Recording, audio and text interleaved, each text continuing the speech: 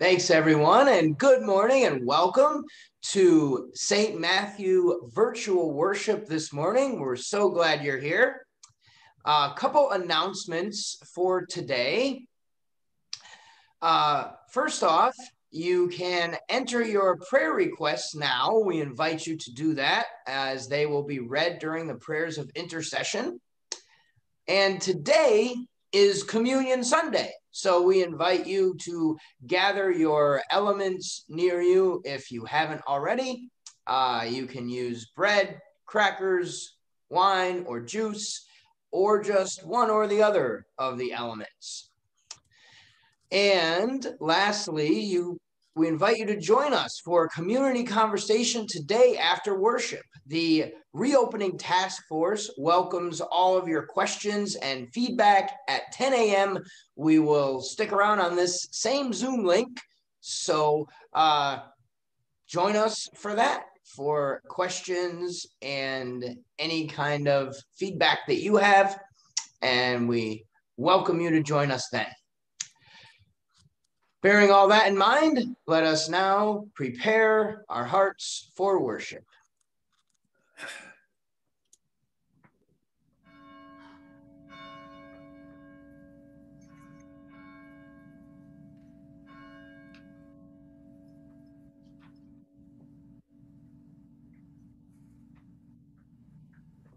Do you want to put a prayer for? What? Do you want to put a prayer for Anne? Oh, yeah, put one in. How do you want to say it? Just say. And further recovering. We invite you to mute yourselves.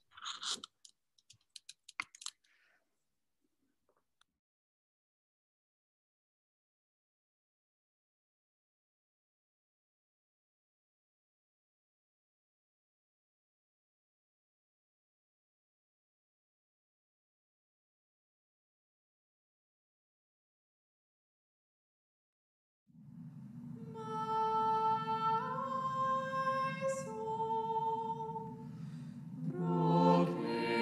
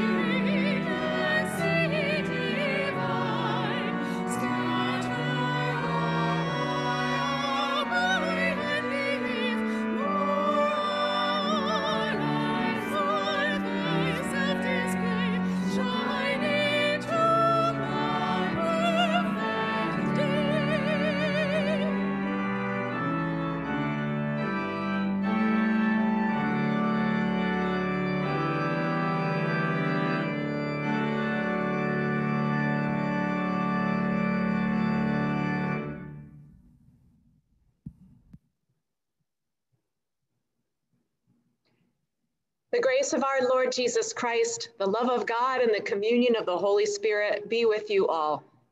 And also with you.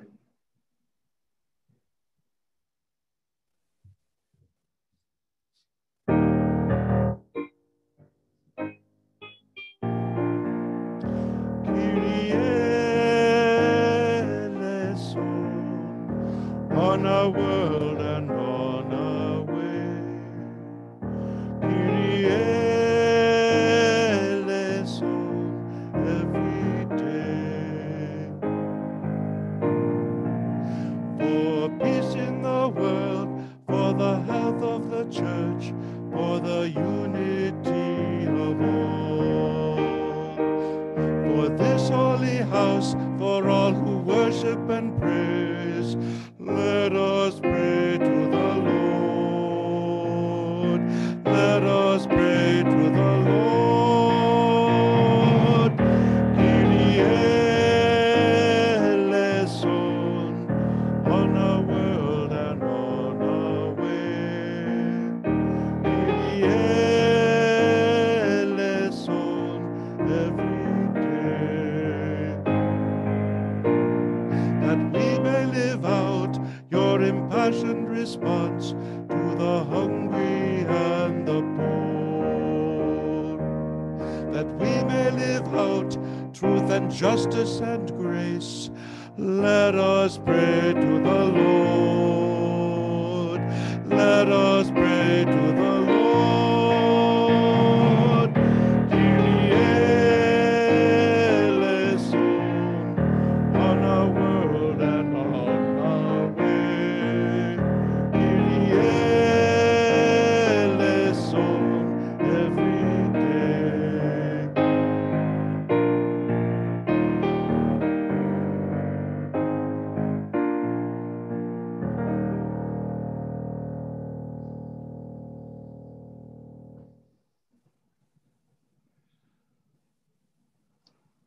Let us pray. Everlasting God, you give strength and power to the faint. Make us agents of your healing and wholeness, that your good news may be made known to the ends of your creation. Through Jesus Christ, our Savior and Lord. Amen.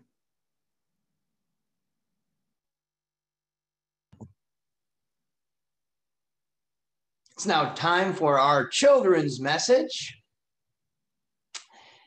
So, there's something special going on tonight. Anybody know what that is? It's a big sporting event. Football, I think. The Super Bowl. Now, I love football personally. And one of the coolest things about football that I want to talk about today is the importance of teamwork.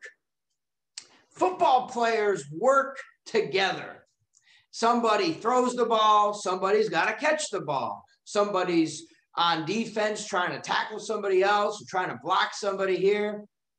So there's a lot of teamwork involved. It's not just about one player's glory, but that of the team, right? Now, as children of God, we are all on the same team, working together for God's kingdom to bring love and healing into the world. We all have gifts to share in this effort. Just like on a football team, somebody throws, somebody catches, somebody blocks. There's all sorts of ways that we can contribute to God's team. We all have these gifts to share. Some people have intelligence and are good leaders. Some people are welcoming and kind to others.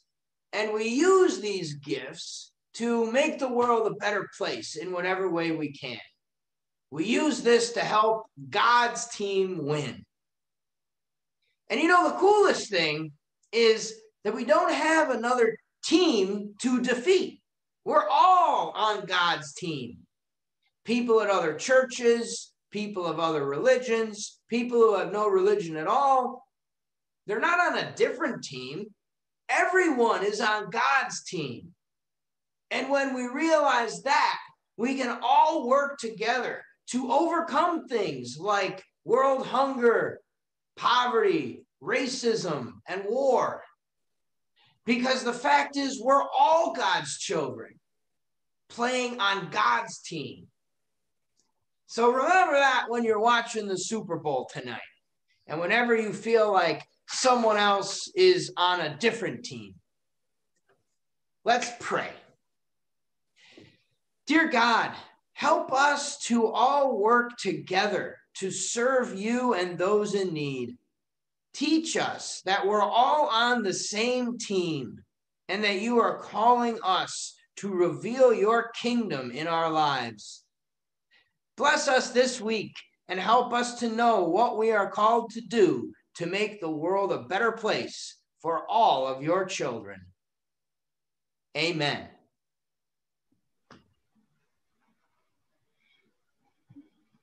We now continue with the reading from Scripture.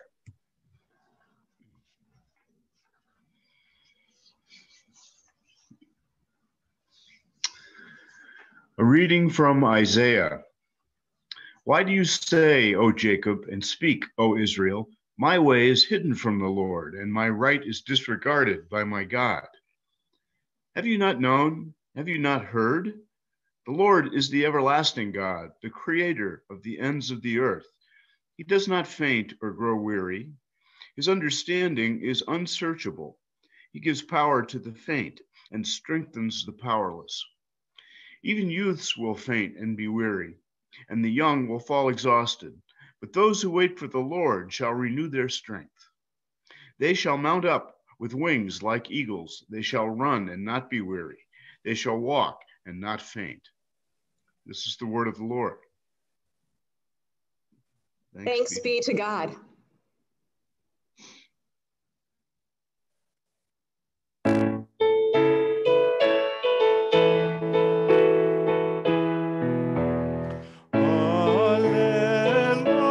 Alleluia, alleluia,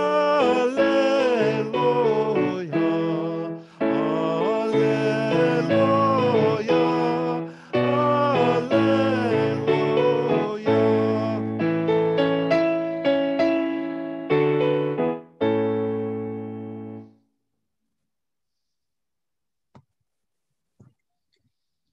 The Holy Gospel according to Mark.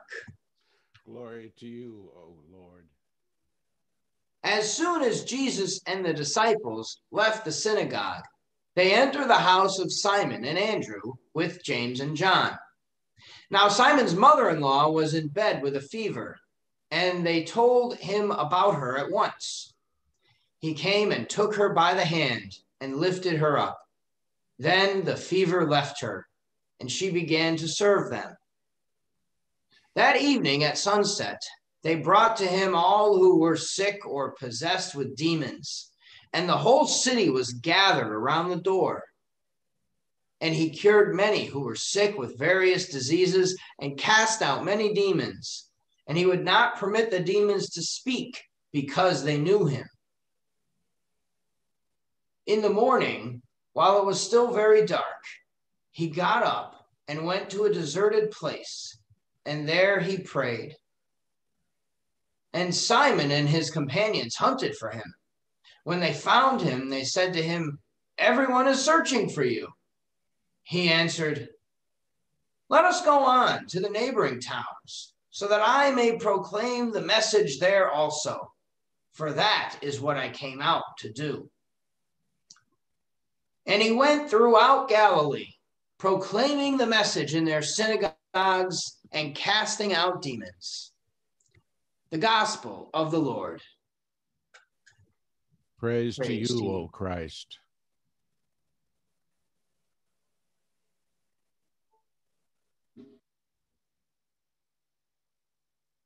Imagine being the person who always loves to play host.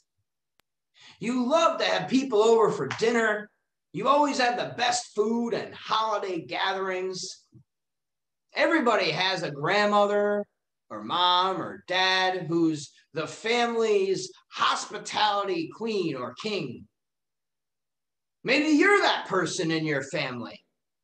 Maybe you're that person in this church or your neighborhood or group of friends. One of the many reasons why the pandemic has been so hard is that it's prevented many families from getting together for the holidays. Without the ability to share hospitality with others, it might feel like a part of you is missing. In the gospel reading today, Simon's mother-in-law had a fever. From the little we know about her, it seems she was one of those people who had a calling to welcome and hospitality. This fever prevented her from using that gift, from doing what she felt called to do. By healing her, Jesus not only gives her her health back, but gives her her dignity back, her vocation and calling. It's a beautiful thing that when she's healed, she goes right back to her ministry of hospitality and welcome and began to serve them.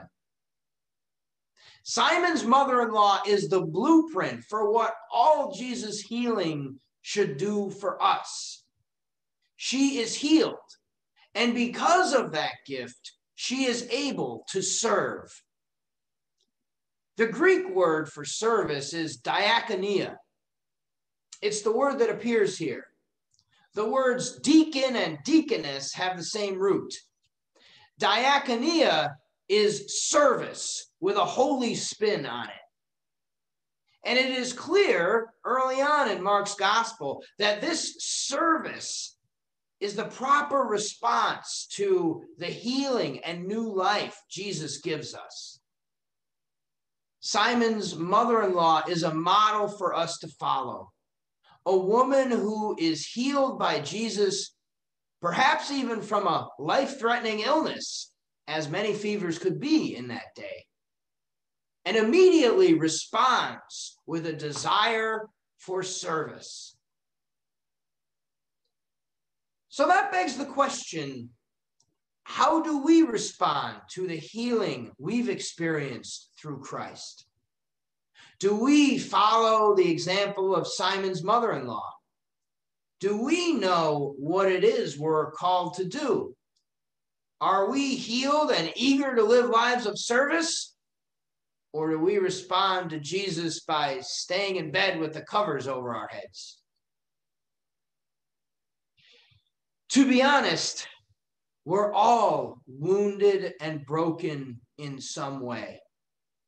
We're all in need of healing, even if we've known the love of God our whole lives. The world is a hard place to live. There's tragedy and hardship for everyone. Even in affluent first world communities, there's plenty of suffering to go around.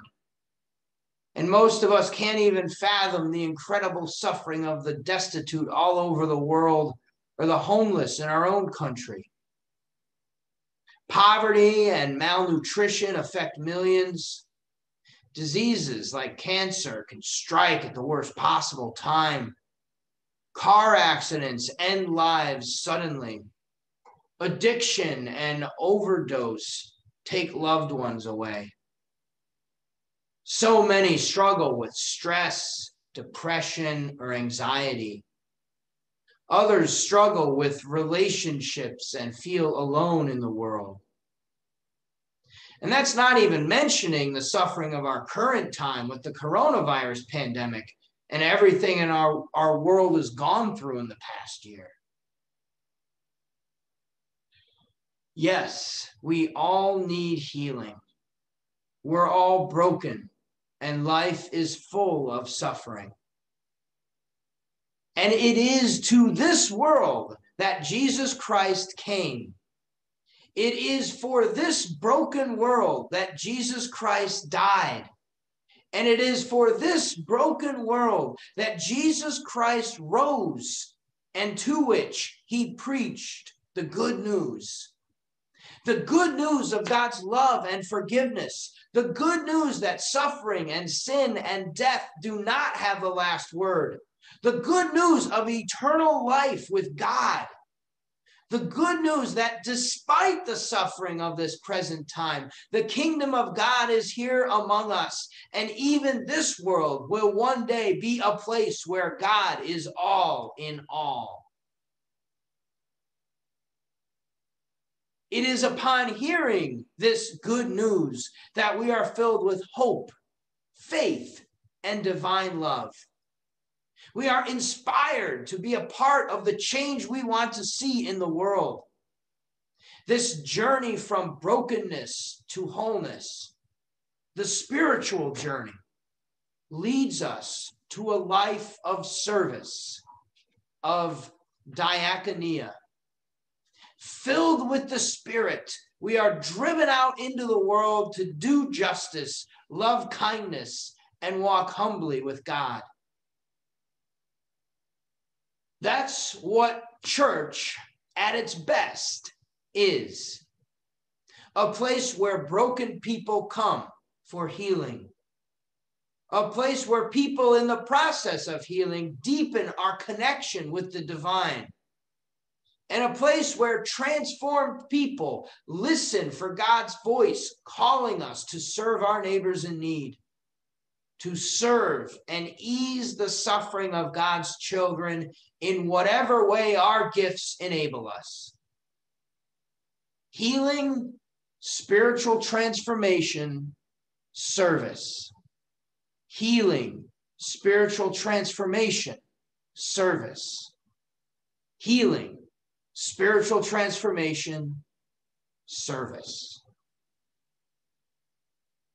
Like Simon's mother-in-law, Jesus offers us healing. It may not be sudden and miraculous like she experienced, or it might be. But whatever the case, Christ's healing is always life-changing and inspirational. We're all in need of healing of some kind. We're all called also to some type of service, whether it's hospitality and welcome, visiting the sick and imprisoned, cooking meals for the hungry, building houses with Habitat, advocating for social justice, helping with Sunday school or youth group. Whatever it is, we're all called and equipped to serve the world in our own unique way. And the truth is, on this side of eternity, none of us are completely whole or healed. We're all wounded healers. We struggle through our own suffering while we help this suffering world. We're all in this together, and Jesus is with us in it too. And because of him, we are given the gift of new life, healing, and wholeness. And in response to this great gift, we go out and share his love and grace with a world in need. So I invite you this week, think and pray about how you are called to serve the world in your own special way. How can you, like Simon's mother-in-law, respond to Jesus' healing with service? Ask God also to reveal to you your brokenness, where you need healing. We do such a great job of covering it up and ignoring our own brokenness with all kinds of defense mechanisms and distractions that we even recognizing our need for healing can sometimes be hard. Pray for insight into both. Where's your need for healing? And what's your gift you have to share with the world? And trust the Spirit to guide you in living this life of healing, spiritual transformation, and service. Like all the followers of Jesus before us, let us follow in our Lord's path, receive what we need, help how we can, and grow in love for both God and neighbor. Thanks be to God for the gift of healing and the calling to serve. In the name of the Father, and of the Son, and of the Holy Spirit. Amen.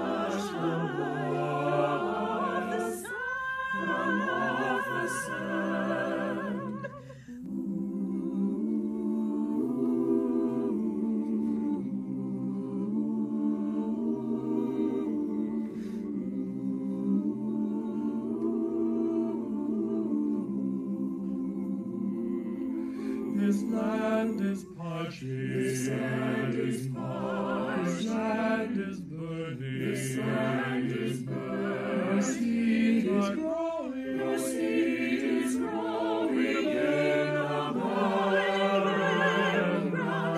A healing river, a healing river. Send down your water, send down your water. Healing river. Send waters down.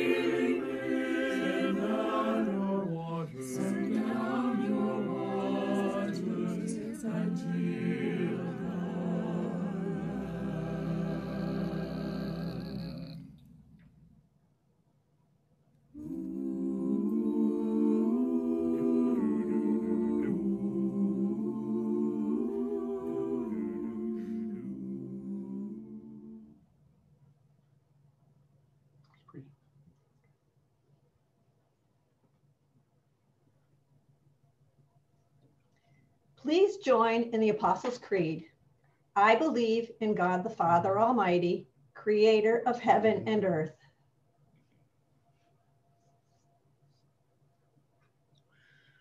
I believe in Jesus Christ, God's only Son, our Lord, who was conceived by the Holy Spirit, born of the Virgin Mary, suffered under Pontius Pilate, was crucified, died, and was buried. He descended to the dead. On the third day, he rose again. He ascended into heaven. He is seated at the right hand of the Father, and he will come to judge the living and the dead.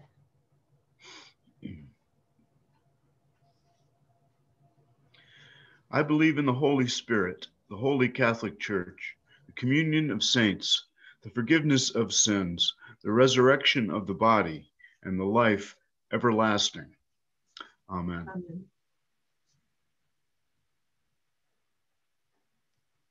Please join me for the prayers of intercession. Each petition will end with the words, "Let us pray," to which the congregation may respond, "Have mercy, O God." Guided by the church, made known to the nation, let us offer our prayers for the church, the world, and all people in need. Loving God, we pray for your healing to come to our broken world. Heal our wounds and inspire us to lives of service for you. We pray for ministries of healing and wholeness, for hospital, hospice, and military chaplains, for those serving in prison ministries, for all who proclaim freedom and release in the name of Christ. Let us pray. Have mercy, O God. Glorious Creator, we pray for the world you made.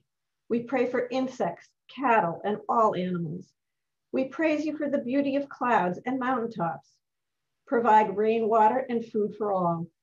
Give to human beings the humanity we need to take our place among all creatures of the earth. Let us pray. Have mercy, O God. Wonderful Savior, we pray for the nations, for all who lead in cities and towns, states and countries, for community organizers, school officials, and CEOs, for international health organizations that in times of trial, fear, or hopelessness, they find freedom and service to those who are most in need. Let us pray. Have mercy, O God.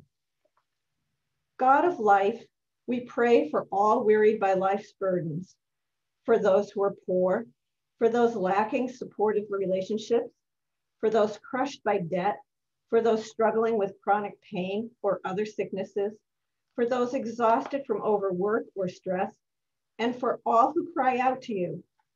Especially we pray for Ellen and Mike, and for Bill Kretschmeyer having open heart surgery tomorrow. We pray for Christine Russo, who is fighting cancer, and for Maureen Zachariason, for Ron, who is in hospice care, his family, and all who grieve in this time of pandemic. We pray for Carolyn and family, Ann Faragher, recovering from heart surgery, and for Colleen undergoing cancer surgery tomorrow, for Lizzie, Karen, and Jim. We pray for all healthcare workers that they are strengthened and healed, and prayers for strength for Bill Wordy, who has cancer of pancreas and liver. In thanksgiving for Dorothy's recovery and prayer for healing for Emily. With prayers for all who suffer illness and solitude, may they be comforted. Prayers for Jonathan and Natalie, for Tom recovering from heart surgery, to all the essential workers still out there every day keeping things flowing. Prayers for Fred Krompagel to help ease his pain, and for Teresa Roginski as she grieves the loss of her mother. We pray that we may all find our gift and share them with those in everyday life, and prayers for the family of Rex, who died suddenly on Wednesday morning. Here, let us pray. Have mercy, O God. Gracious Lord, we pray for this congregation, for outreach and social ministries centered here, for visitors and all who desire deeper relationships with you, for ministries of companionship and support, and for the young people in this place who open us to new understandings. Let us pray. Mercy. Have mercy, O God.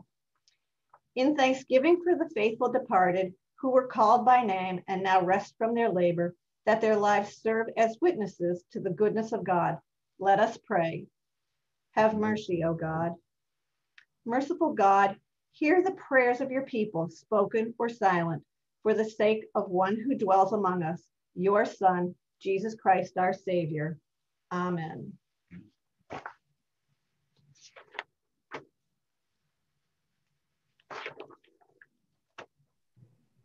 At this time, we invite you to gather your communion elements as we share the sacrament today. You can gather bread or cracker, wine or grape juice. We also invite you to commune in one kind only, that is either the bread or the drink. And it's also okay if you have time of private prayer rather than share the sacrament. We'll invite you to consume the elements, that is to eat the bread and the wine, if you're sharing it today, following the words of institution and the Lord's Prayer.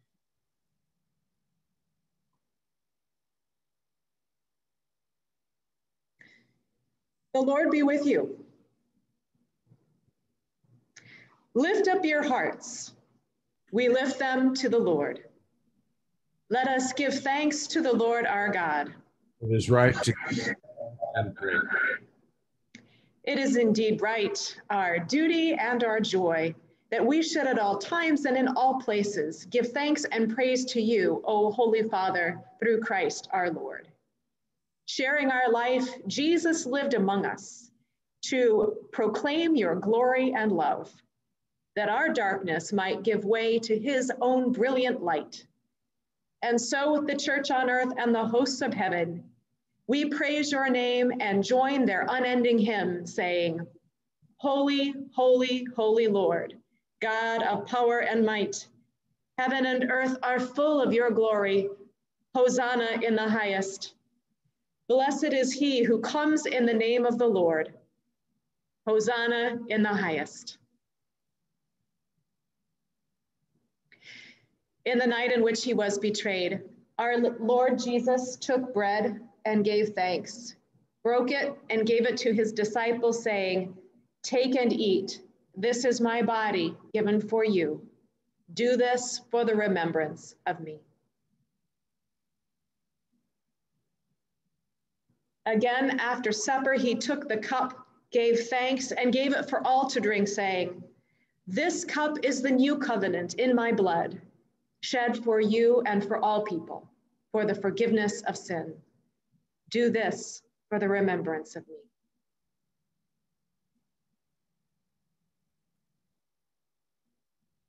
Lord, remember us in your kingdom and teach us to pray.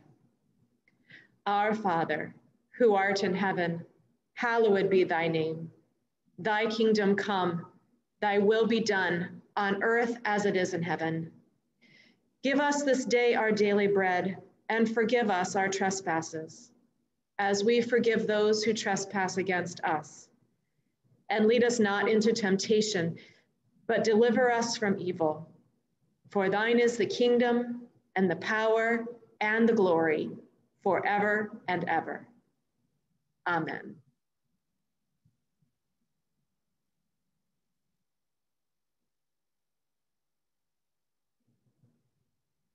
The body of Christ given for you. The blood of Christ shed for you.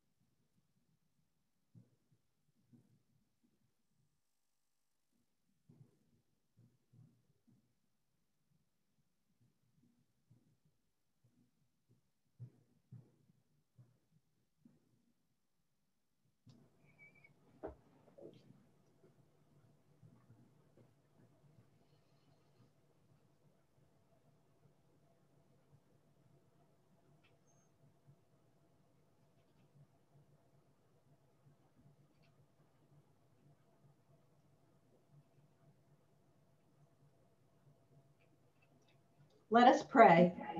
Lord Jesus, in this simple meal, you have set a banquet. Sustain us on the journey, strengthen us to care for the least of your beloved children, and give us glad and generous hearts as we meet you on the way. Amen. Amen.